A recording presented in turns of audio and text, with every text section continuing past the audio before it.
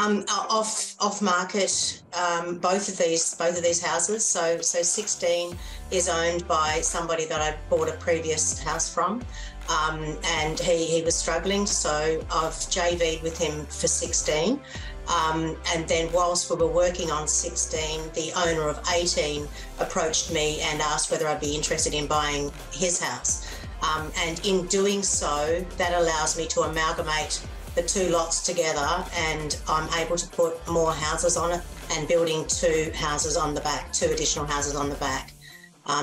So that's what that job's all about. And I'm splitting the profits on that one with him.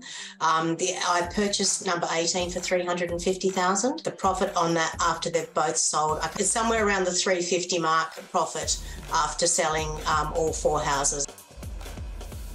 That was on market. I had gone to another property and that other property wasn't suitable, so the real estate agent suggested I go and have a look at this one.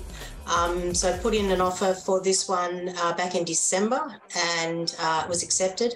Purchased that for $750, doing about a $90K renovation on that, and expect to list it for 1.15 through to 1.2 million. Okay, and your profit on that one then? Probably 250. You've gone as far as Launceston.